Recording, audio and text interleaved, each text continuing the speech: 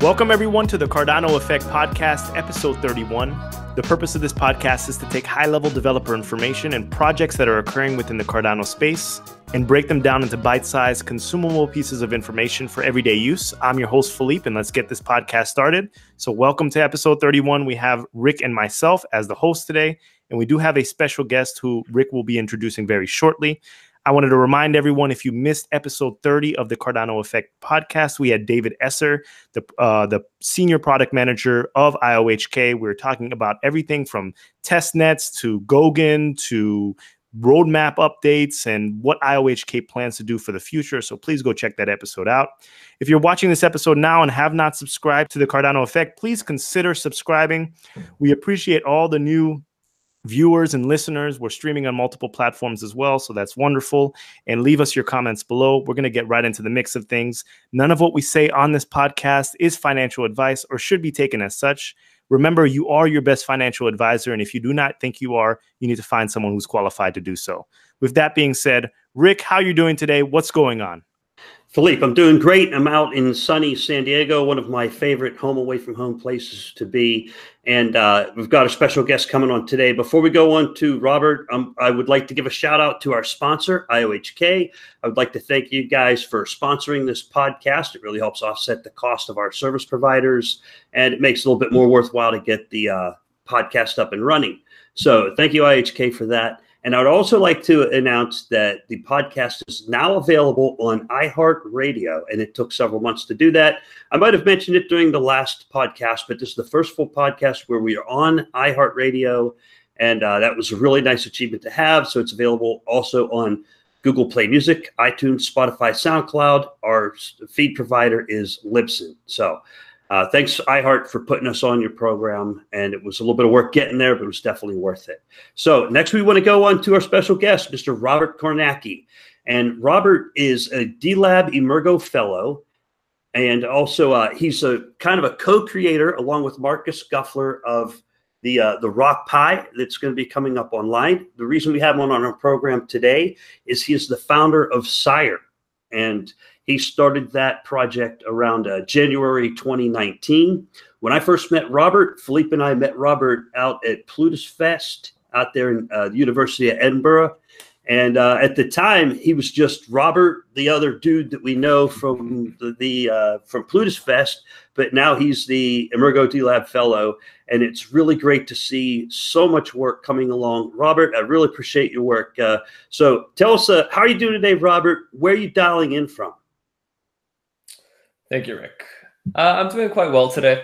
It's end of a long week, lots of hecticness. I actually just came back from New York last week, where I was at the dlab offices, and I am dialing in from Toronto, Canada right now.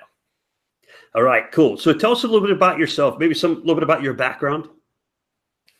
Right. So, I mean, this could go many different directions, but essentially I've been a programmer for most of my life.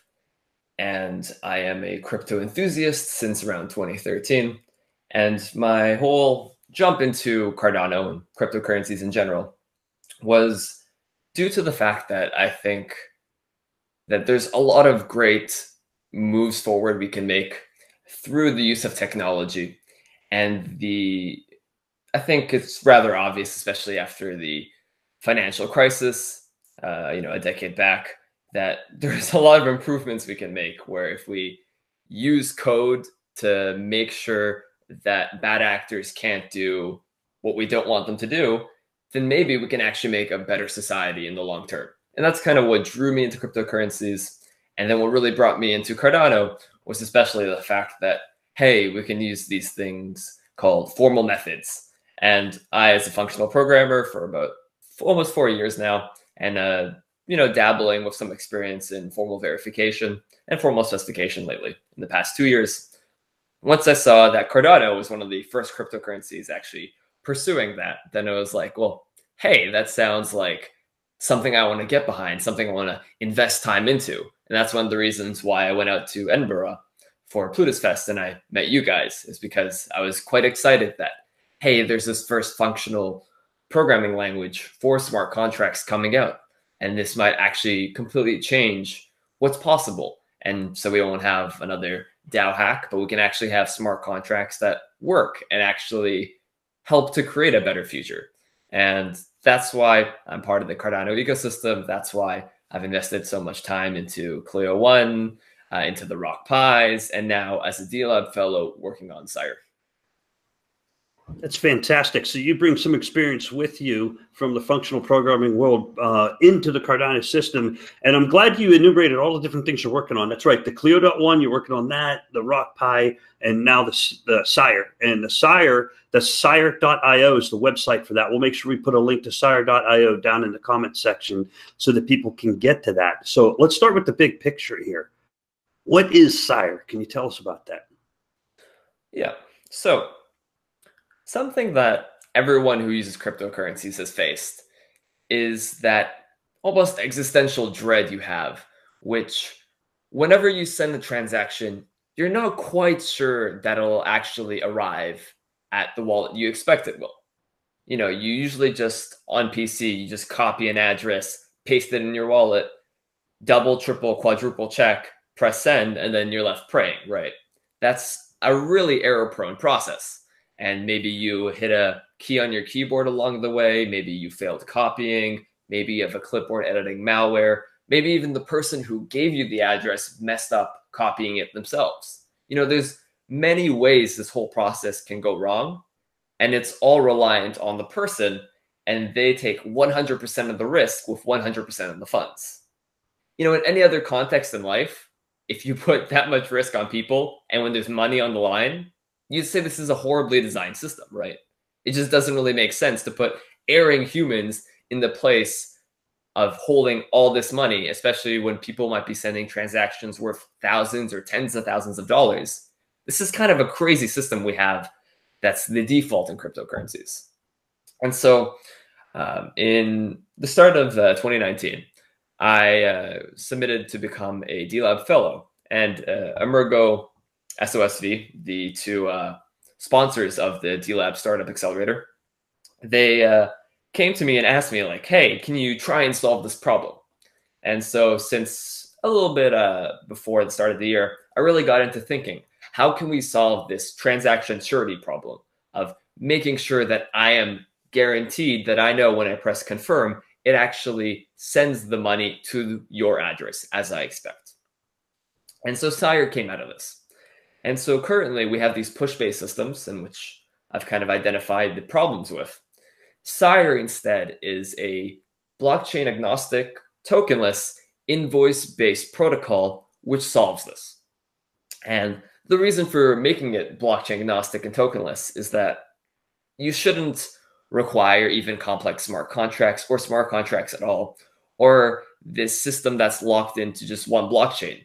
When you could instead use good system design that no matter whether you're transacting on Cardano, or maybe one day even a side chain of Cardano, or even let's say Bitcoin or Ethereum and these older cryptocurrencies, you can have one solid standard that solves all these problems. And that's what really Syre is. It's an invoice-based solution that gives you guarantees through cryptography that when you actually press confirm on an invoice, it actually goes to the person you expect it to go to.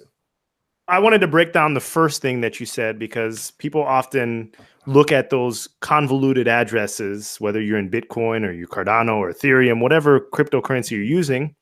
It's usually a long string of numbers and letters, and it's very easy to make a mistake. And this problem just doesn't affect blockchain. It affects the legacy system as well. If you're a personal user and you're sending money via PayPal, you have to make sure that the email address you're sending it to is correct, or some random person's going to get your money. If you're a business and you're wiring money, you have to make sure that that bank account is a verified bank account. And I know as a business owner, when I add a new account to my bank, it gives me a little green check to make sure that that bank actually exists and all the wiring information is correct and it matches that account. So I'm assuming that that's the same kind of logic that you're implying with Syre. You're going to be that kind of green check or verifier for blockchain, if I'm not correct. So in essence, what Syre does slightly differently than a green check is often those green checks require a centralized authority, right? And they're the one who provides the green check for you so that, yes, you know it's going to the right place. Instead of having a centralized authority, the idea of Syre is to use cryptography, which all blockchains already use, so that, for example, when I request an invoice from you, that the request itself has essentially, this might be getting a little bit too detailed for now, but just really quickly, essentially you use a signature. And to create a signature with cryptography, what that means is you have to have your private key. When you have your private key and you create a signature, that means you own the address. And so when I send an invoice to you, or you send an invoice to me with a signature, what that means is that if I fulfill the invoice, well, then I send it back to the exact same place where the signature came from. So it's literally impossible for me to send to the wrong address because you appended the signature with your invoice. And so it's not, looking to a centralized authority, but it's using mathematics itself to guarantee that it actually goes to the right place. Very interesting. Very interesting. So where can it go wrong? Are there any places where it can go wrong? I know that once you sign your keys, it's going to verify that it's going to go from party A to party B. But are there any steps in the process that you have not necessarily figured out how to 100% guarantee? Right. So, whenever you're doing any system design, it's impossible to defend from actors who are all-knowing, who can do everything. And so there's at some point always going to be some step of the way where there's probably a hacker, a phisher can actually scam someone. But the thing is with Syre, so for example, replay attacks on blockchain. So if you're posting an invoice or sending an invoice on blockchain, if you just put the data publicly, then what that means is everyone can see your invoice. One possible attack, if you do that, is, oh, I'm a bad actor. I saw Philippe sent a invoice to someone. I can copy all the data he put on the invoice, send it myself. And if the person who's receiving the invoice, if they didn't know which one of us is actually Philippe, well then, oops, they can fulfill the wrong one and a bad actor steals the money. But obviously I'd hope I'd think of a solution for that. And, it's not just that easily breakable. And so for Syre, in that case, and what actually makes Syre quite resistant to attacks is the fact that for the invoices, all of them are encrypted with the receiver's public key. And so no one except the receiver of the invoice can see what's inside of the invoice. And this provides a lot of strong guarantees that bad actors can't do anything because they're blind. They can't see anything in the invoice. If it's on-chain, then okay, maybe they can figure out, hey, there's an encrypted blob being sent with a transaction. Maybe that's a Syre invoice. Off-chain, no one will know if you send it via email, if you send it via carrier pigeon, if you send it via an API via web browser. Usually it's, unless the hacker already controls, let's say, a merchant server, there's no way they can actually see the invoice. And so given that you have this dynamic where publicly, when you're posting Syre invoices on the blockchain, everything is encrypted and impossible to see. And off-chain, there's almost no case where a man-in-the-middle attack could happen because you're doing directly peer-to-peer through email or whatever else. And it's still encrypted also. The attack vector is really, really, really tiny. And if people are interested, they can go to Syre.io and there's the white paper. And you can see more of the design decisions made and the security that's provided and the prevention of possible attacks. I have a good question. Thank you for that explanation. It was a little bit over my head. I understood some of it because I watched your video before. So it is a very good video. We need to link that down below as well, where you package the encrypted stuff up. That was really cool. Like the invoices inside the encrypted package. But I want to go back to earlier, you described that Syre is blockchain agnostic. Now, let's assume for a moment, I don't know what I'm doing, which is pretty easy to assume. Okay. And you use the term blockchain agnostic. What does that mean? I have no idea. Right. So all blockchain agnostic means is that Syre is designed so that it'll work on Cardano, it'll work on Ethereum, it'll work on Bitcoin, and it should technically work on every single blockchain out there. It's designed to be as simple as possible and doesn't require its own token, doesn't require another blockchain of its own, so that everyone can use it. And the idea is that eventually, with multi-currency wallets, they only need to implement the Syre UI once.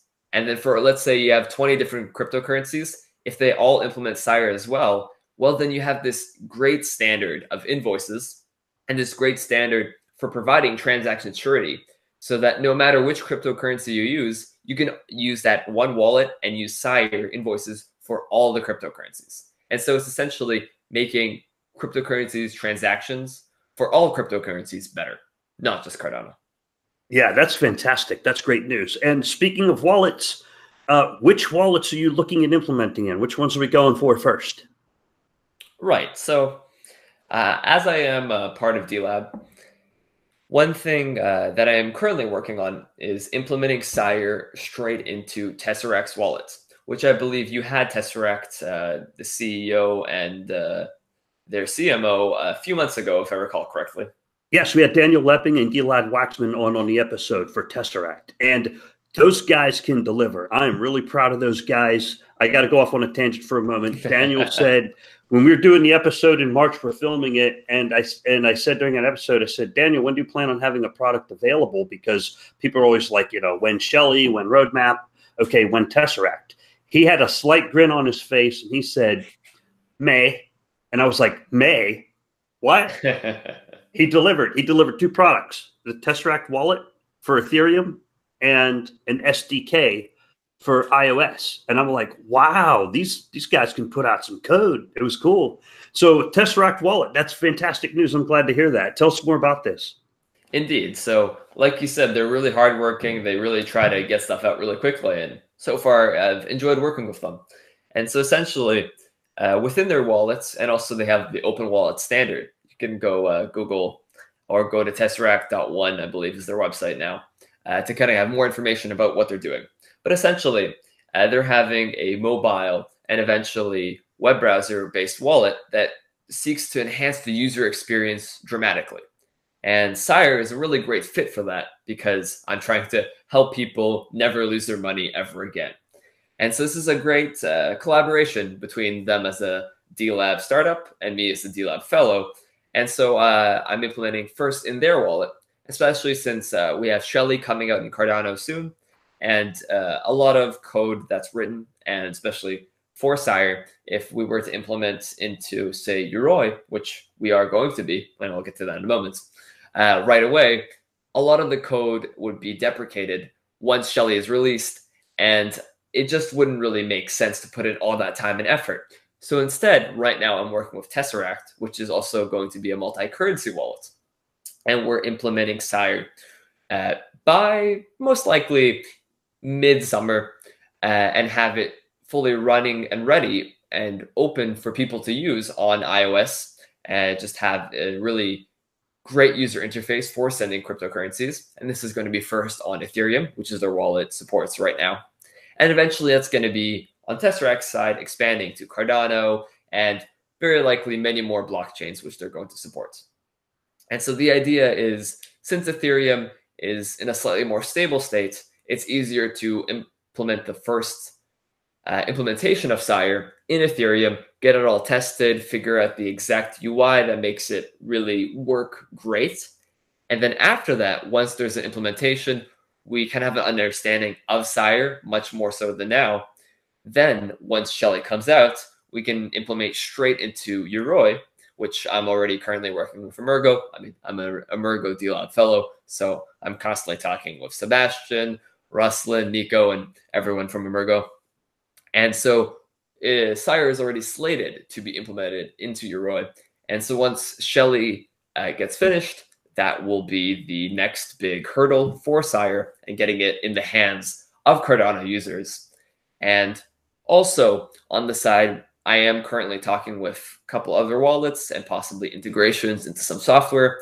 And so there's a bright future ahead of Syre, and having people able to test it out and try it for themselves and use it in wallets like Yoroi, which they use every single day themselves, and actually have transaction surety and the knowledge that, hey, I'm not going to lose my money. And so it's really exciting for me to have this on multiple wallets coming out within the year. And I look forward to seeing what people think, how the experience is like, and then maybe one day taking the entire cryptocurrency space, but that might just be a pipe dream. Yeah. You know, hey, Robert, I'm going to ask you 80% of your questions right now. And those questions are, when Ledger?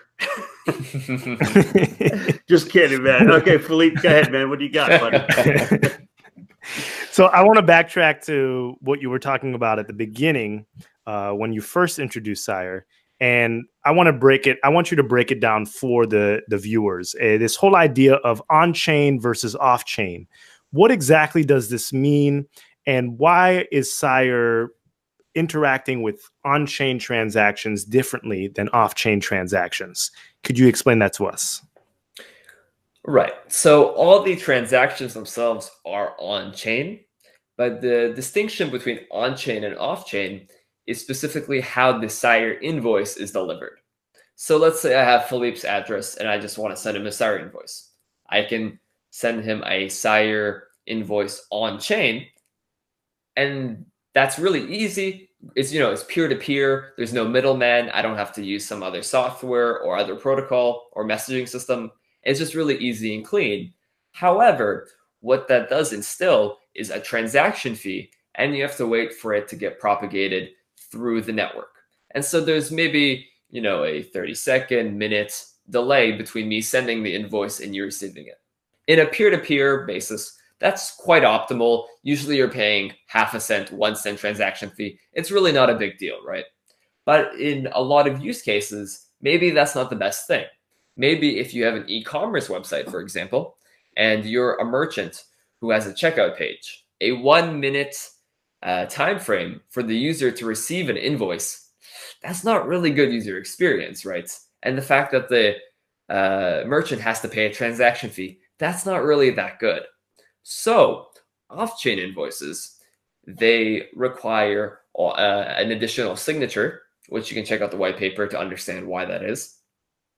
But pretty much the off-chain invoices allow for, say, a online checkout page, let's say in WooCommerce, to directly implement Syre so that when the user presses checkout with Syre invoice, it instantly pops up the Yoroi web wallet and then has the full invoice streamed via API calls from the web page to the wallet. And so the user experience is seamless, instant, and the guarantees are not after waiting for 1 minute, but essentially immediately, and provide a better user experience than anything we have today. And so the off-chain invoices allow much different user experiences than on-chain invoices, but on-chain invoices are typically much easier for the average person if you already have someone's address. So these transactions are going to differ. We're talking about Syre being blockchain agnostic. They're going to differ depending on what blockchain you're using. I mean, if you're using Bitcoin, and the network is clogged, on-chain transactions are going to take a lot longer than if you're using Cardano or a much faster blockchain. Ethereum gets clogged sometimes as well. There are faster than Cardano and there are slower than Cardano, but I think that's very important for you to be communicating off-chain and make sure that those happen very quickly. A lot of people are on the assumption that even when you're swiping your credit card, that the processes are instant, but they're actually a lot longer than what people think. There's a lot of trust issues. There's a lot of trust that goes between a bank and a credit card processing company. And they basically, one party assumes a certain level of risk. So if you can accomplish this feat in blockchain, you're actually more secure and you're actually doing things without this whole idea of having some kind of third party as a trusted actor that says, okay, this transaction can go through. So I think that's wonderful. I don't know if I'm explaining it correctly, but that's my understanding of it. Yeah, no, I think you explained that pretty well, because what I'm getting from this is that it's a hybrid. So you have a hybrid between, you have a blockchain system and then you have this off-chain thing, and you're still using blockchain to conduct a transaction. Yeah. But if you were to send an invoice on chain, it's going to take more bytes. And if you take more bytes, you're going to have a higher transaction fee. But if it's off chain, you'll have a lower transaction fee. And you'll also see that instantaneous human response, which is very important. People like they click a button and they get a response. They don't like the idea, like Robert described, if you click a button and you have to wait 30 seconds. What do people normally do if you have to wait? Well, they'll click the button again. I see it all the time. They go, oh, I want to click it again until I actually see a response. So by using the web service as opposed to on-chain, they'll see faster responses with the application, right? Exactly. And also, one thing that's also possible with the off-chain invoices is that since you're not paying a transaction fee like on-chain, you can actually add extra data. And so this kind of brings into the idea of Syre extensions, which in essence, it's the idea that, hey, you have a standard for invoices, but invoices are quite useful in that they can add a lot of extra data. And so here's some example use case that really shows one of the benefits of these. So currently, when you make purchases online with cryptocurrencies, when you go to checkout on a web page, usually you press checkout, a window pops up, it says you have 15 minutes to send X amount of Ethereum, ADA, whatever, to Y address. So then you copy and paste that address, and it's a very error-prone process, as we talked about before.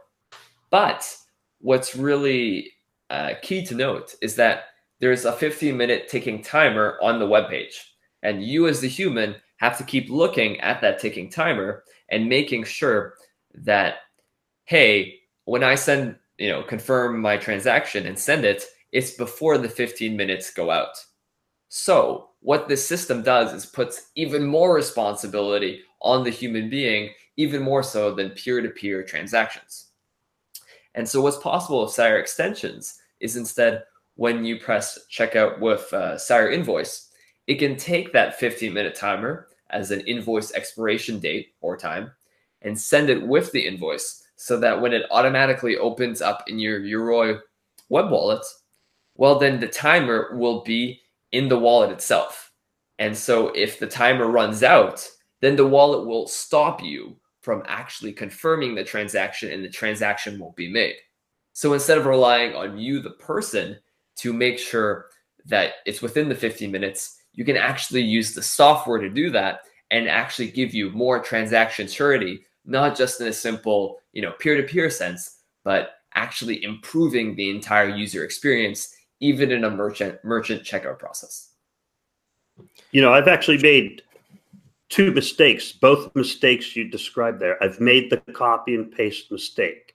Fortunately, I was sending it to my own wallet. I had control, so I had to send it back to where I meant to send it. So I've made that one with copy and paste.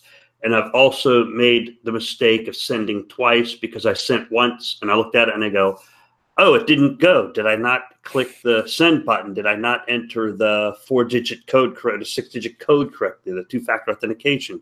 Did I do something wrong? So I did it again. And then like 10 minutes later, I realized, oh, I sent that twice. Fortunately, I had control of both ends. If I was sending that to a merchant, I would have lost the funds. It would have been gone. Yes, I agree. And I have to bring up another story. I'm sure a lot of people can sympathize with this.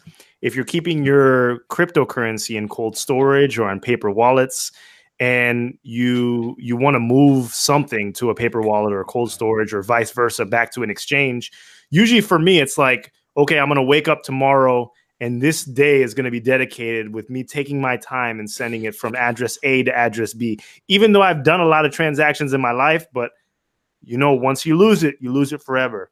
So that is really good. I wanted to move to, you were mentioning the merchant processing aspect of this. So in the traditional legacy system, when you go to a store, the credit card charges the merchant a fee. Usually the merchant usurps all that fee, and it's usually up to 3%. If you're a volume retailer, if you're like a Walmart, you can push that down to like 1.92%, but it depends on the number of transactions you have. But that's what they pay to credit card fees, and they all divvy it up.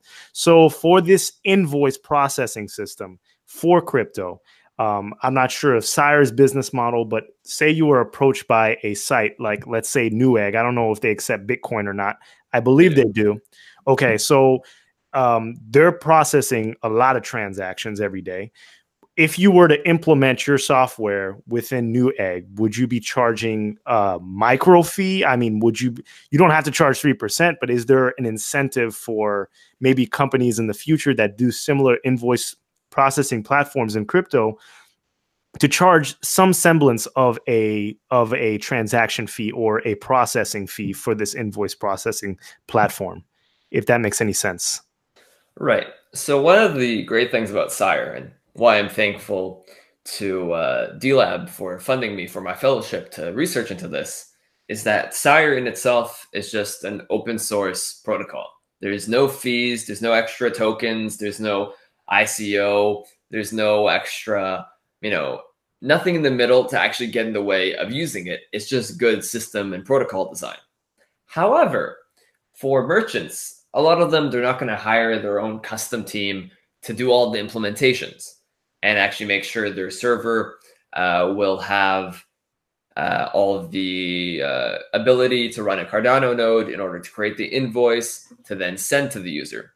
And so while Syre itself is going to have, currently it's just a protocol, has no business model. I have no intention of making billions and getting to the moon off this. I'm just curious about this from a practical aspect, because I really want to solve this problem for cryptocurrencies, but also from an intellectual aspect, because it's an interesting problem that even though we're 10 years into cryptocurrencies, no one's really solved, and people have made, in my opinion, overly complex systems that haven't solved the problem because, as we can see, currently there is no standard.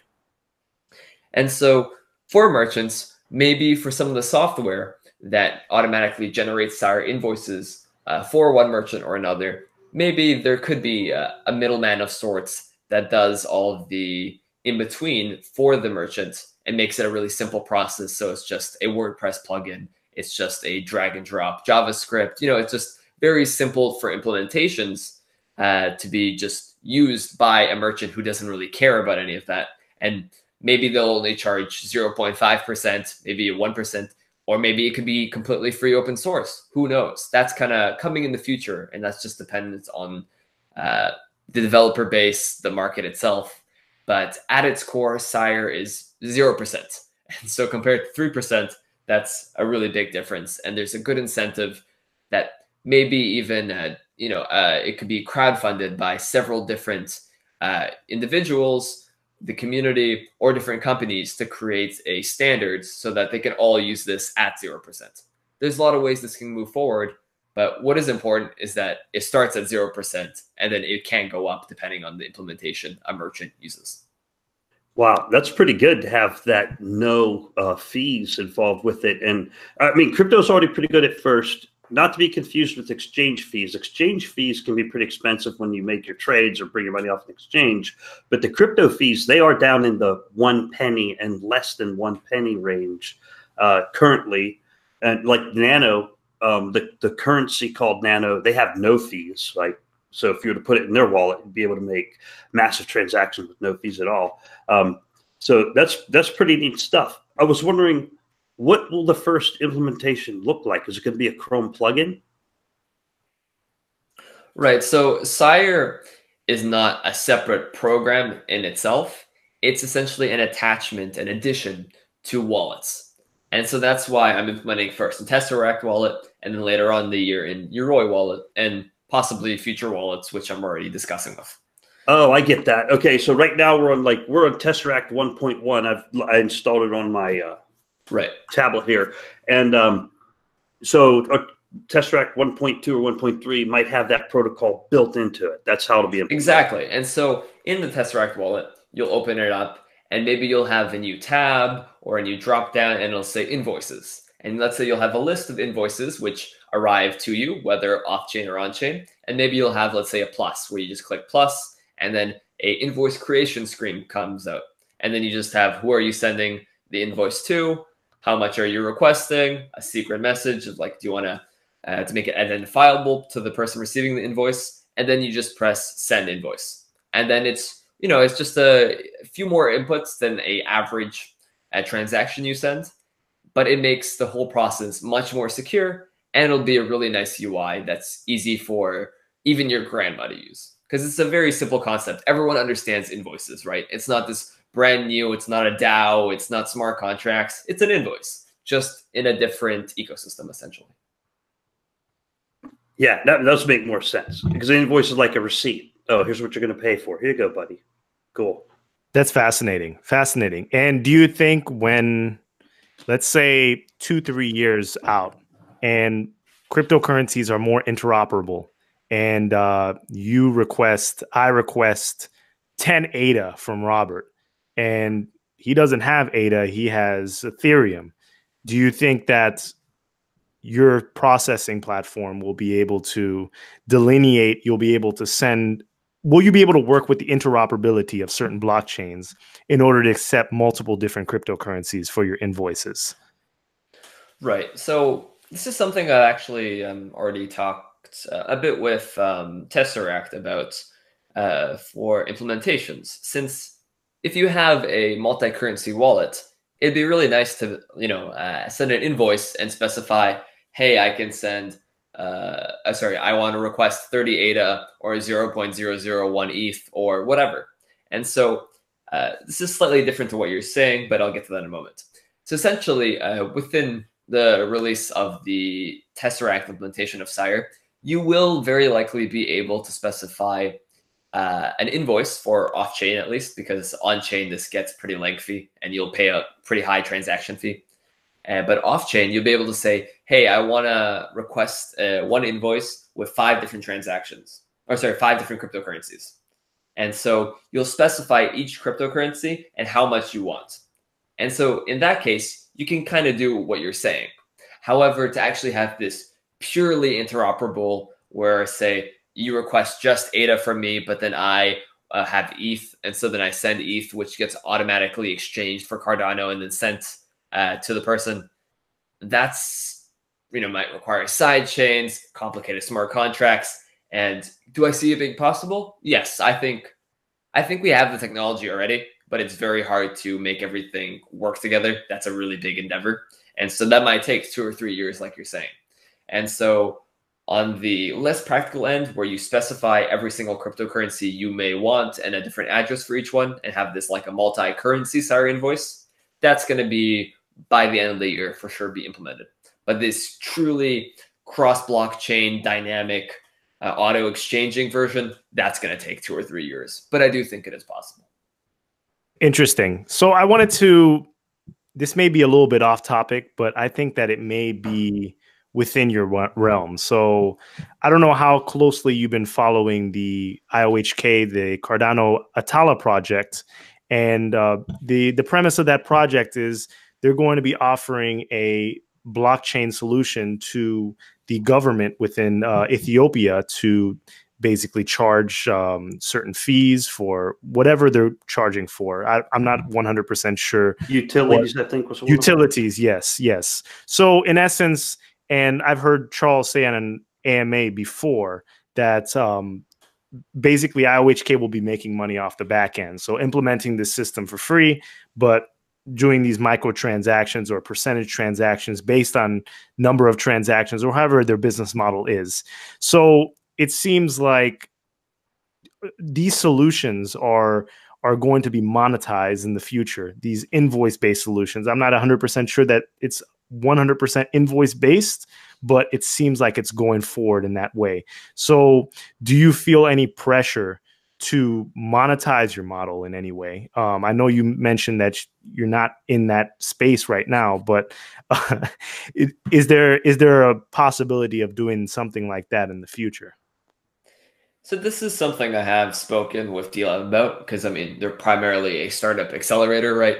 So while they're doing these fellowships, which have the option to create protocols or different kinds of open source software that might not be monetizable, by far, they are still focused on making profit. So this has been something we've talked about. And I'm adamantly opposed to putting a monetization scheme directly into the protocol, because you're making the user experience considerably worse and you're providing no extra value for the end user. All you're doing is requiring that they buy an extra token, use or have wallet developers track another blockchain. It just makes the whole system harder to use. And so if you're putting in a monetization model and all it does is add negative effects to the whole model, well, that's bad system design, and it's not good, because one day someone will come around, maybe fork your code, take that monetization model out, and then, well, there goes your whole money making scheme, and you're not providing actual value to people, right?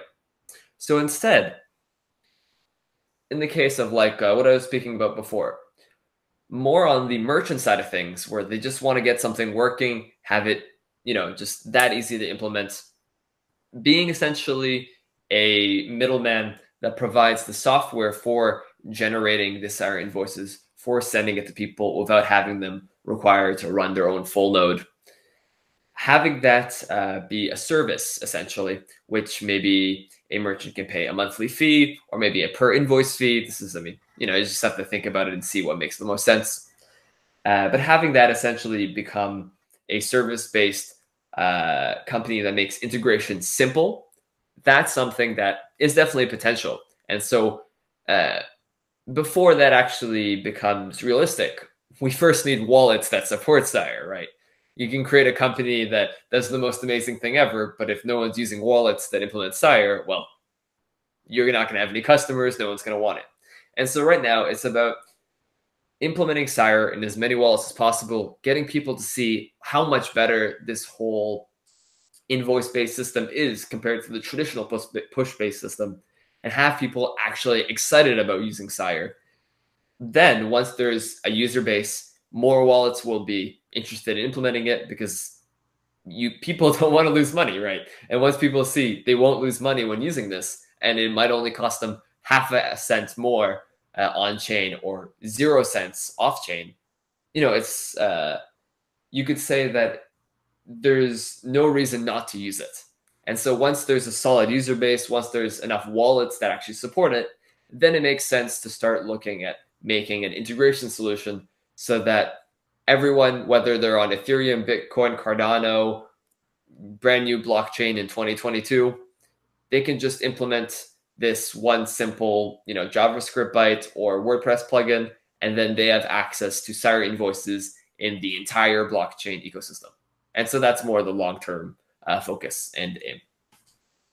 Okay. So what you need to do is you need to make payments as simple and easy as using eBay and Amazon. And we're not there yet, but it sounds like this is one of the cogs in the wheel that will help get us to that point where making payments with crypto is as easy as making payments on eBay and Amazon. Exactly. Good That stuff. sounds good. Sounds good. So one final question, and then we're going to move over to the Reddit questions, if that's okay with you.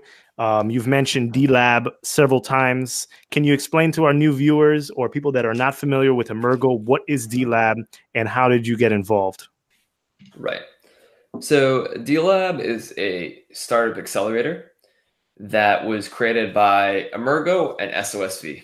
SOSV is a venture capital fund, and Emurgo is, as everyone knows, the marketing and business side of Cardano. And so essentially, dlab came about due to the fact that we're in very early days of blockchain, and especially for Cardano.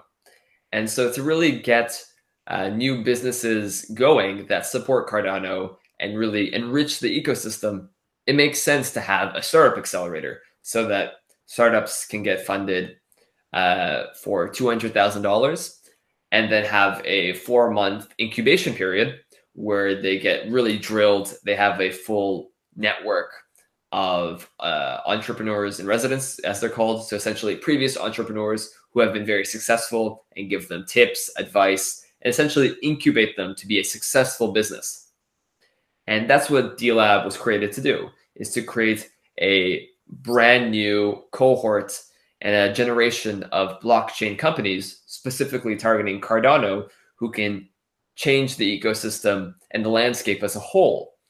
And on top of that, dlab is not just a startup accelerator, because that's primarily what SOSV has focused on since I think the late 90s. So they're really good at creating new startup accelerators. And that's why dlab is as good as it is, because they have, over 20 years of experience with the help of SOSV and all the Cardano and technical experience thanks to Emurgo. And so they have this good balance between people who know how to invest in companies and people who understand Cardano. But as I was saying, they're not only a startup accelerator, they're also doing fellowships, which is what I am, a dlab Emurgo Fellow. And fellowships, specifically, are essentially projects which may either eventually become a startup, but they're not really developed yet. The idea is at a very early stage. And so it needs an even longer incubation period. And so they can provide a stipend to have you do research and development work to get that to a point where you might start up a company. Or if you're doing open source work and you're creating a protocol, say like me with Syre, or a library or something of that sort, which can make a really big difference, whether in blockchain as a whole or specifically for Cardano, then they're really willing and interested in investing in these individuals who put in lots of time and effort into these things which may not be immediately profitable or maybe profitable at all, but can have a really big impact for the ecosystem as a whole. And I mean, if people are interested, the very first cohort finished a couple weeks ago for dlab, and there is a brand new startup cohort starting within probably August, September range. And so if you're interested, you have a great idea about building on blockchain, building on Cardano, and you want to make a startup, I recommend going to, I believe it's dlab.vc. Otherwise, just search dlab Emurgo on Google and you'll easily find the website. And you can go through an interview process, and maybe you'll be part of the next cohort, and maybe I'll be seeing you in September, this upcoming September. Otherwise, you can also try to become a fellow if you have this genius idea and you want to really develop and invest every day of your life into. Then also go to dlab.vc, go through the questionnaire, and you can get on the path to be enrolled as a fellow. Robert, you are the best articulated guy I've seen explain anything like that yet, except for Philippe. Philippe is the other best articulator in the Cardano system. Emurgo should hire you as a pimp. They really should, man. That was great, man. I love that. I love that. Put that on air. That's going on air. Emurgo, hire this guy as a pimp. Philippe's going to kill me after. Thank you, Rick. I'll talk to them about it. We'll see. I'll get back to you.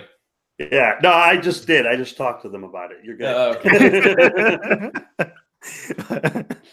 Philippe's going to kill me. It's about that time for the Reddit questions now. Let's move forward. Rick, I don't know if you wanted to start. We have a few Reddit questions. Maybe we can do it rapid fire. I see a lot of Reddit questions from each individual. So yes, we have a million Reddit questions from a few people. Yes. Let's see if we can do 10 questions in 10 minutes. Okay. Let's do it. Okay. And it's 10 questions per person who asks. Okay. So I'll start with the rapid fire. Okay, Philippe. And our first round of rapid fire questions comes from Wolf and Apples, Reddit user Wolf and Apples. Thank you very much, Wolf and Apples, for submitting your Reddit questions. We very much appreciate your participation in this podcast. And so the first question here is, can you tell us about some of your hobbies? Sure. The two biggest hobbies in my life currently are rock climbing and swing dancing. And so I really enjoy being, movement that is not the norm, not just, lifting weights, kind of doing the same repetitive thing over and over again, but things that more challenge you mentally while you're doing something very physical. And I think rock climbing and swing dancing both really fit that. Yeah, that's good. I hope you're paying attention when rock climbing, because if you fall, that kind of sucks. Speaking of I've already been injured before, so learned my lesson already. All right. Hey, That's life, man. Good. Oh, so speaking of rocks, the next question is: you've worked on the rock pi nodes. Yeah. Now, that was a great fun. That was a great transition. Great transition. that was a double entendre. I watched Deadpool. I know what double entendre. Yeah. So you worked on rock pi nodes. Now, Syre, what's next, and why Cardano? What's next? I mean, I'm constantly talking with people with brand new ideas. And also, I have a great appreciation for a functional smart contract language like Plutus. And that's why, I made the very first Plutus tutorial on Clio 1. And so for me personally, a big focus is looking at, with Cardano, we have this UTXO-based system and this functional programming language, and seeing how those two come together, what kind of different design patterns are going to come out of all this. I mean, this is very nerdy talk, but essentially, I'm excited to see what is possible, because we have never dipped our toes into a fully Turing-complete functional smart contract language on a UTXO-based system before, and Cardano is the very first to test that out. And so it's very interesting to see what's going to come of that, and that's something which I am excited for, and also doing some small side projects, and also doing some contracting out into that direction. I think we lost Rick. Si, senor. Yes, he is frozen. He is frozen. Let's wait. He was too excited about calling me a pimp, and then we lost you, Rick. Yeah, I lost me too. Okay. All right. Next question. Sorry about that. No worries. It's a technical difficulty. Just leave that in there. We're on to the next question. Blockchain projects interest. Okay, cool. All right. So the blockchain interest. So let's segue that into. So Robert, what other blockchain projects, if any, interest you? So, I mean, there's a lot of blockchain projects out there, as I'm sure people know. There's like 35 new projects every single week. And one thing that I have come to find as a standard is that I don't really need to bother paying attention to most of them, because I've read through so many white papers, and I know pretty much every single one. They talk a big talk, but they can't actually do anything themselves. But saying that, IOHK, and I think Charles recently talked about this in an AMA and maybe tweeted out about it. There's a project called Ergo, ERGO, which Alex Chapornovi, I don't recall how to say his last name. It's Russian. My apologies. But he was previously an IOHK sponsored researcher, and he did some research for IOHK in relation to smart contracts in a UTXO based system. And they have a new blockchain coming out in June called Ergo, ERGO. You can Google, I think, Ergo platform. And they are a proof of work blockchain. So for many people here who prefer proof of stake, this won't be your cup of tea, but they're doing a lot of new steps, and they actually have a slightly different smart contract model in a UTXO-based blockchain called self-replicating coins, which is different to the extended UTXO-based model that Cardano is going to be using. And so for the very nerdy people out there, this is a really interesting blockchain because they're doing really new things. But for a lot of people, maybe they won't be the most interested, because essentially it's another proof of work coin that has strong fundamentals about an immutable blockchain, and having the whole, the original crypto dream of having a cryptocurrency that is immutable with some privacy features and actually just works. And everyone who uses it can mine it with their own GPU. And one of the benefits of Ergo is that you can't create pools. And so everyone has to be their own miner themselves. And so there's some interesting facets there. And honestly, they're one of the only blockchains in the past year that I've seen that's anything near interesting, that's actually, going to be put to market. And so if people are interested, check that out. No, that's great to hear that you are interested in other blockchains, and we like talking about them here on the Cardano Effect. So thanks for that information. For example, EOS has a really big announcement coming out tomorrow. Today's May 31st, June 1st. They got something big coming out, and also they're good. They have a developer who's going to try to create a Twitter-like application to compete with Twitter, which I think is a great idea. Oh. I wish Cardano would have gotten in on that earlier, but I guess we'll see what EOS comes up with, and maybe Cardano can do better than that. Cool. So the next question here in our rapid fire sequence is, can you share some big issues Emurgo wanted to tackle in the blockchain space? Now, I understand if you have like an NDA or something like that, you can't talk about it, but are there any other big issues Emurgo wanted to tackle, or that you, Robert, wanted to tackle? Of course. I mean, another big issue they want to tackle is to have what the other dlab fellow Qua is doing, which you can go check out at soshen.io, SOSHEN.io. And it's the fact that setting up a full node, especially if you're using the Haskell code base or the Rust code base, you have to make decisions which code base you want to use. Once Shelley comes out, that's a lot of time and effort. And so having a really easy full node service, which is what Qua created with Soshen.io, is one of the really big issues that Emurgo wanted to tackle. Because people constantly, if people have used Daedalus, they know they've had some issues with running a full node just for a simple wallet. But then if you're actually creating dApps or implementing an exchange or other things like that, which requires a full node to work, well, then having something like Soshen, which is a full node as a service, so then all you have is a simple API, and that's really easy to use. That was something that Emurgo really wanted to tackle, and it's great that my fellow Qua has recently released, I believe, 3 weeks ago. So if people are interested, go check that out. Awesome. Thank you for that. Soshen. I love these Japanese names that they're using. Yes. And the ancient names, the ancient Greek names. The naming conventions in Cardano is incredible. I just love it.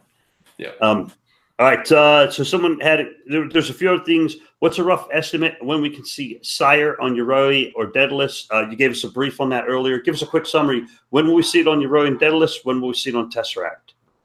So for Tesseract's wallet, it is slated for likely midsummer, give or take maybe half a month to a month. For Yoroi, that is completely dependent upon Shelley. So, and same thing for Daedalus. I still need to speak more with IHK. I'm, very much embedded within Emurgo, so I can give you a guarantee it will definitely be implemented in Yoroi by the end of the year. Daedalus, we shall see. Awesome. All right, and the last point on here is not a question, but it's from Wolf and Apples. Not a question, but your hair looks awesome. I agree, Wolf and Apples. I think if Robert ever has any issues with software engineering, he could definitely do shampoo commercials. What's saying that I haven't already? Yeah. And oh, wow. I didn't know. There was actually another really good question there. It said, will it be possible to send an invoice for X amount of group addresses where any of those addresses can pay the full amount X? And once the transaction is complete, the invoice can be sent to the other addresses expires. Do you want to see that one visually, or do you kind of get what they're asking there? I think you touched on this earlier. Right. So a complex model like that requires smart contracts. And so one thing I wanted to do with Syre is have it be blockchain agnostic, as I mentioned earlier. And to keep it blockchain agnostic, you can't use smart contracts because Bitcoin doesn't have smart contracts, and every single smart contract platform works differently, supports different things. And so this is something I have thought about before. And I know it is possible with Plutus smart contracts, as I know how to code in Plutus. Though, is it in the scope of my project?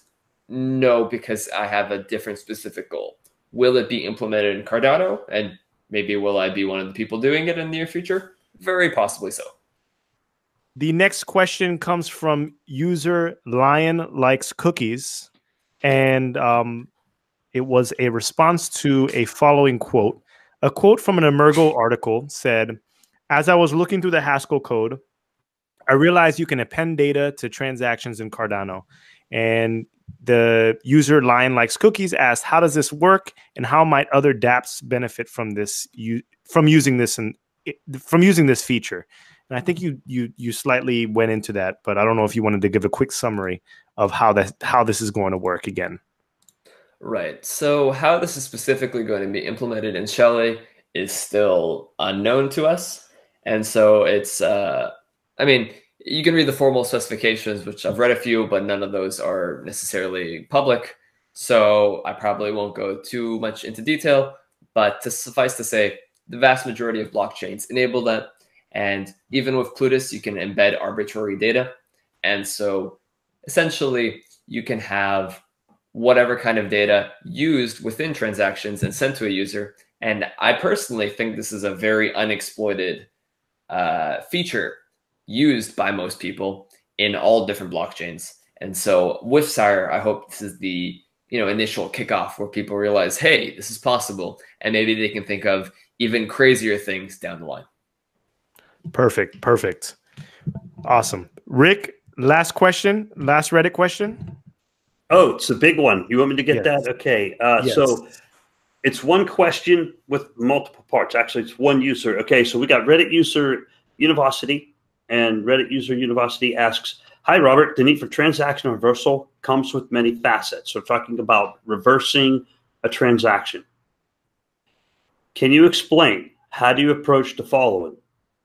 And number one is money sent to a non-existent address, which I think is handled by the blockchain, and money sent to the address of a wallet that I deleted. Say I deleted a wallet, saved somewhere, deleted it, and money sent to the wrong person, where you have a valid address and all, but not the intended recipient.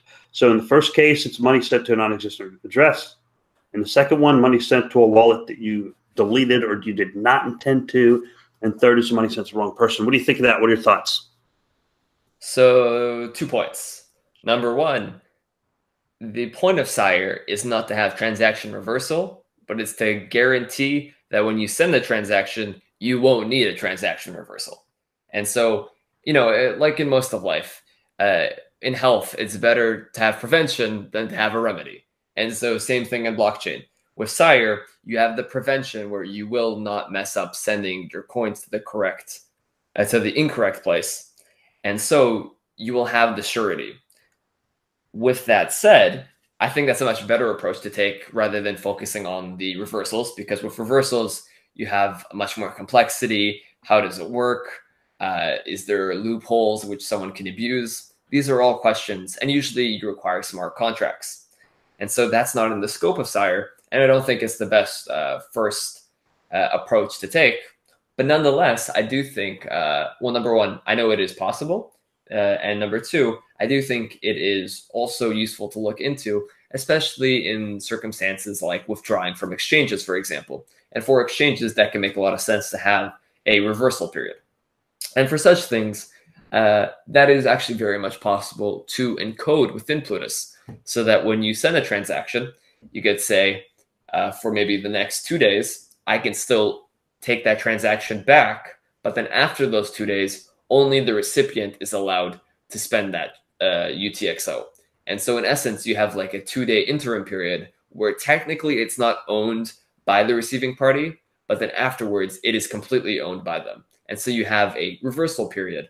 And so that is completely possible and actually will be a use case for Plutus. Yes, and I like the last one you described the most of the options, because my personal belief is you should never reverse a transaction. It should simply be the first transaction was complete. The giving back of the money is a second transaction done willingly by both parties, yes, which is what happens in the real world. Yes, there's no such thing as clicking a button and magically the money that's in that cash register reappears in my pocket. No. Don't do it on blockchain. It's a really bad idea. Yep. What do you think of that, Philippe? I agree. There's a difference between transactional reversals, transaction reversals, and refunds. And refunds need to be implemented. I mean, if you're having a party, you buy something on crypto eBay or whatever decentralized application, Open Bazaar, let's say Open Bazaar.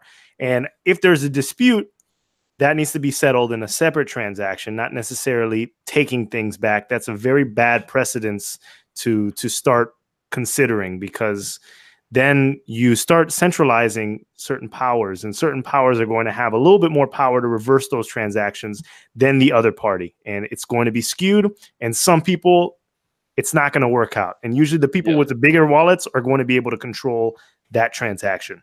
And so that leads us to our last question. There are other questions from Reddit user University, but this will be the last one we touch on. It is directly related to the current subject. And University asks, is there any plan to handle stolen cash? Now, I know this doesn't have anything to do with Syre, but these are great questions to be discussed on the podcast. And this Reddit user goes on to explain in a very brilliant way. We had a hack on Binance a few weeks ago. It seems we can trace the flow of the cash from wallet to wallet. Would it be possible or desirable to mark those funds as tainted and unusable? I imagine the process to support something like this would be very tricky. And the question is there a plan to handle stolen cash? As you said, within Syre, that is not the case. But this is, I know IOHK is this is something they have looked into and are looking into. And I think as a general basis, is that possible? Very much so. In a UTXO-based blockchain, you can just follow the transactions and see where all the tainted cash goes through and where it ends up. Is this desirable? This starts to get more complicated, because what if someone purchases something and didn't know that it was tainted, and now they have tainted cash? Are they just now out of money and, they get screwed over? There's a lot of implications for what this kind of system it'll have on the average user, who very likely will, unbeknownst to them, somehow get into ownership of such funds. It's very possible, especially once cryptocurrencies become a very core part of an economy. Maybe if there's really strong barriers in place, so that once something is marked as, stolen funds, then the whole network acknowledges it. But then that's also a centralizing factor, right? Because then who decides if it's faulty funds? That starts to get tricky. And so, like I said, prevention is always better than a remedy. And so, like in the previous question, possibly what exchanges could do is simply have these smart contract-based withdrawals, where they can take back the withdrawal after a 2-day period, or before a 2-day period, and after that, it's actually owned by the receiving party. And so that way, in that case, it's not really a transaction reversal. There's no marking of funds. There's just a 2-day waiting period, essentially, where the funds are held in limbo, but in a completely decentralized limbo, where there's no centralized actor that can do the reversal. It's just the two parties interacting with each other. And so after the 2 days, where the exchange sees that, hey, this payment went through, there's no issues, no problems, the user receives the funds and everything's good. But then if a hacker withdraws and is in that 2-day period, well, then they can withdraw that back, and there is no centralizing factor. And a system like this, I think, will probably be implemented in the coming future, but it just depends on blockchains being able to support this. Yeah, and I would love to see IOHK research find a solution to that stolen funds problem, because in an example, history repeats itself. And a perfect example is the EOS, not EOS, but Ethereum and Ethereum Classic fracture. That's why they fractured, because of the DAO hack, their stolen funds. Ethereum decided to reverse the blockchain, and it fractured the community. And Ethereum Classic went off and said, no, we will never reverse a blockchain. And Ethereum did do it. So could it happen again in the future? Sure. History repeats itself. I want to thank everyone, all the Redditors, for asking questions. We really appreciate it. Once again, if you want to log off now, we're going to cover a couple subjects that are a little bit different right now. But I wanted to thank Robert Kornacki for joining us today on the podcast. And we're constantly talking about developers within the community and advancing the blockchain.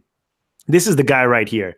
I mean, he's done so many different projects. We have Syre, we have Clio.1, we have the Rock Pi. He's doing a lot for Cardano. He's been doing a lot. He's very active in the community, and he is working. He's working. So if Cardano is really going to advance and dApps are going to be built, it's going to be people like Robert that are going to advance our ecosystem. So that being said, I'm going to pass the mic over to Rick. Rick, we had a couple of housekeeping things to talk about that we spoke about before. And once again, if you're not interested in this, you can log off now. But Rick, take it away. Okay, there were two subjects I need to touch on for the sake of the community and for good communications, and that is the ambassador program and trolls. Okay, and so as far as the Cardano ambassador program, all three of us here are ambassadors. I'm an ambassador, Philippe, and Robert is also. And the reason I want to touch on it is because our community lacks guidance. There's a lack of clarity about what the ambassador program is, although it's very clearly laid out on the websites. It's been laid out in text. Where people are getting confused is, are Cardano ambassadors paid? The answer is no. Cardano ambassadors are not paid. Okay. Philippe, any comments on that? That's 100% accurate. Robert, do you want to add anything on that? Cardano ambassadors are not paid. No, not at all. But the thing is, they're not paid because we want to incentivize people to have this as a passion, right? So I think it makes sense not to just try to pay people to be able to do all these core community things and then draw in the wrong crowd. But the whole point of the ambassador program is to bring people into the ecosystem who really care about it and then bring them up and have them as ambassadors for Cardano. Yes. All three of us have been involved with the Cardano community prior to the ambassador program even existing or us having any prior knowledge of the ambassador program. I know you may not know us outside of the Cardano effect, but we've been very passionate about this project, and we've been doing our own separate projects and own separate lanes. And right now we're converging to a podcast episode, but we've been trying to get people to speak about the Cardano ambassador program. Hopefully we can get some representatives on soon so we can figure out exactly the direction of where this is going, but we're not paid Cardano ambassadors at all. So yeah, and thank you for that, Philippe. And a little bit of history on it. All of the ambassadors, right now there's about 30 of them. All of the ambassadors they've been around longer than a year. They were volunteers first. They were passionate first. They were plain old community members, just like every one of us here viewing the podcast. And they're translators. They did some translation work on websites. You have moderators who simply set up and became a mod. You got guys like Philippe and I making YouTube videos. We did that first. Then later on, along came this ambassador program. And when it first came online, it became very convoluted and confusing. And it's still not entirely clear. And that was to incentivize people. And like Robert said, you want to get the right people in who are passionate about it, not because they're in it for the money. Because if the only people you have are like, yes, I'm in it for the money, well, they're not going to do it because they're passionate, or they're not going to do it because they're skilled. And I'll give you a perfectly good example. The #1 Cardano YouTube channel right now is Philippe's. He built that before he was an ambassador. He had thousands and thousands of subscribers, and he's still the #1. His channel is bigger than this podcast. He built that. And him being his ambassador is, irrelevant, really. So thanks, Philippe. You're awesome, bro. Thanks, Rick. So are you. So are you. Yeah, man. Hey, let's have a little group hug, right? And if you don't know, yeah, Rick has been cranking out content on the Digital Fortress channel as well. And it's been a great, our channels complement each other very well. And we share some of the same audience. And I think it's perfect. And everyone here, I mean, I'm not going to lie to you. I'm invested in Cardano. Like, I've been invested for a very long time. This is why I'm very passionate about the project as well. But I do this because I love to do it. Rick and I, we have normal, regular jobs that we do, like this is what we do extra. This is what we do extra. And we spend a lot of time. I spend more time in cryptocurrency and blockchain than I do what I traditionally do. So that being said, you know, I just think that this is the prime time for cryptocurrency and prime time for blockchain. And this is one of the projects that if they get all their things done, they have a very good chance of succeeding and doing big things in the future. So yeah.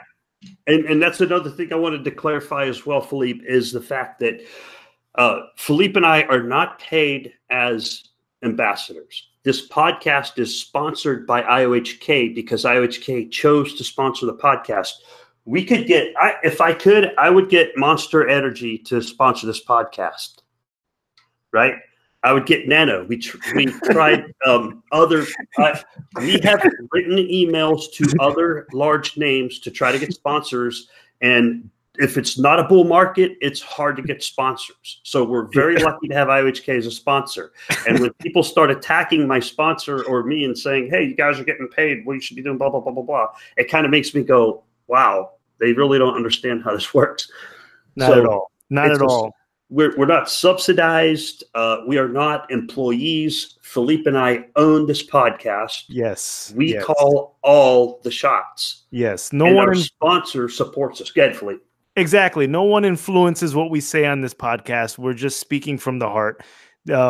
Sponsorship, IOHK is helping us in the sense that when we need to reach out to people, we have a communication line to get some of the employees that are behind their desk for 23, 24 hours a day and maybe are not tuned into crypto Twitter, and maybe get them on the podcast every now and then. But Rick and I, this is our podcast. This is our... We birthed this podcast. We do a lot to improve the quality of the podcast as it moves forward. And whatever we can do, we look for sponsorships. And as Rick said, we've reached out to Ledger, we've reached out to Trezor, and it's a bear market. It's a bear market. It's hard. It's difficult. So we're going to continue pushing. And Monster Energy, I mean, I would put the little watermark logo right there if they sponsored our podcast today. So that's that. And yeah, and we're not sponsored for our individual YouTube channels, which came way before. The podcast is sponsored. That's it. And anyone is free to contact IOHK, do their own thing, put the work in, and show the community that you're really pumping out that content. A lot of people are doing that, and it only leads to different opportunities as time progresses. Yes, and thank you for that, Philippe. And that also helps lead into the next subject that I wanted to touch on, and that was trolls and how to deal with trolls. It's a touchy subject. Philippe and I's policy is ignore. If someone trolls, we just ignore it. We have so many good community members out there. We can't waste our time on trolls. Not naming names, there's no one in particular, no one specifically that we need to deal with, but I'm going to do some basic math. Let's say there are 10,000 active community members in Cardano, and on Reddit we have 71,000 semi-active, most likely most of them inactive, just rough numbers, okay? And don't beat me up on my numbers, but let's say we have 10,000 semi-active members. And of those 10,000 semi-active people, let's say we have 2 trolls, for example. Okay, let's not waste our time on the trolls. Let's waste our time on those 9,998 good people and normal people, for lack of a better word, because Cardano is going to get gigantic. And when Cardano grows from 10,000 with 2 trolls to 100,000, well, that's going to be 20 trolls. And then eventually it will be 10 million people with 2,000 trolls. So what we as a community need to learn to do is there's 3 ways you can handle a troll. You ignore, you delete, or you ban. If you engage a troll, the matters will get worse. And this is good advice for Cardano leadership everywhere, including Emurgo, IOHK, and the Cardano Foundation. I'm not trying to pontificate from the bully pulpit of a podcast, although that's what it sounds like. It's good advice. If you engage the trolls, it gets worse. I don't know, Philippe, what's your take on dealing with trolls and what our policy is on the Cardano effect? I agree. I agree. The best is just to move forward. I've been on YouTube for quite some time, so I get quite a fair share of trolling comments on my own personal on my own personal YouTube page, and it's difficult sometimes because the most negative comments are the ones that pop out the most, even though 99% of them are very positive, but sometimes you get disjointed or distracted. But we have to remember that it's not about any individual person up here. It's not about Rick. It's not about me. It's not about Robert. We're all working together to make this bigger. And, I know everyone's concerned about getting rich, but you'll get rich while we're growing this ecosystem. So let's not make it about individual people and their flaws. And let's just, if we're pumping out good content and trying to educate in the best way we see fit, then let's move forward. And if you feel like you can do a better job, then get out there and do it. You don't have to clown people or say negative things. Just go and do it. Everyone has a computer that's typing these comments, and the webcam, they're really not expensive. Prime Day is right around the corner. You probably can get a great deal. 2-day shipping, 1-day shipping, 2-hour shipping, get it straight to your thing. Just get in front of the camera and make your piece. But no need to bring anyone else down. Everyone is doing their best. If you feel like you're smarter, go for it. Go for it. Yeah. Robert, I don't know if you wanted to add anything. We've been on our soapbox for a while. Yeah, I mean, trolls are a part of life. I'm sure everyone who's been on the internet for more than a nanosecond has experienced them. And I think it's just, when especially you have so much time, energy, money invested into a project, when trolls come into the picture, I'm sure a lot of people can take it a bit personally. I understand that completely. But just like you guys said, you have to just keep moving forward. Don't worry about it. And it's, people won't remember the trolls. They'll remember what you did in spite of the trolls. So. Yeah, good advice, Robert. And there are 7.1 billion people on planet Earth. It's a giant ocean. There's plenty of room for more podcasts. And there's a lot of really good people out there who deserve our time, and they deserve our effort. We don't need to spend our time on people who are inside the Cardano system trying to tear it down, or trolls from the outside trying to penetrate. And crypto has a concept behind it where you reward the honest parties and you punish the adversaries. That doesn't just apply to computer code. I mean, that applies to humans. That's where the concept came from. And so when the trolls start to pile up, you can ignore, delete, or ban. That's their punishment. If you engage a troll, you are rewarding the troll. So just keep that in mind. That's how it works. That's just how people are. I don't make this up. I read the internet. We know everything on the internet is true. That's all I got, Philippe. Robert, okay. Thank you for being on the program. Yes. Do you have any final words for the viewers of the Cardano Effect podcast? We appreciate you having you on, and you're welcome on at any time. Do you have any final words? Yes. Well, first of all, thank you very much for having me on the podcast. It's been a great hour or so. And I guess just in general, I would implore people to, if they're interested in Cardano, if they're interested in blockchain, start getting into the community, start developing, start creating things. And especially if you have a great idea within blockchain and Cardano, then please go to dlab.vc, become a fellow, become a sponsored or a startup which they invest in. And it'd be really great to have not just people who spend their free time, adding to the community, which is really great, and that's what the ambassador program is for. But I think it's most exciting to have more full-fledged companies and people devoted to fellowships, to researching into how to really make this all better. And dlab Emurgo is more than willing to put funding behind this. They still want 3 more fellows, and their next cohort of startups is in most likely around September-ish. And so if you're interested, go to dlab.vc, pitch your amazing brand new idea that's going to revolutionize blockchain, or even if it's not going to revolutionize blockchain, but it's just a decent idea that can actually make an impact. you lose nothing by submitting and going for an interview. And who knows, maybe we'll meet in a few months and your life will never be the same. So that sounds great. That sounds great. Thanks, everyone. Until the next episode of The Cardano Effect. Bye.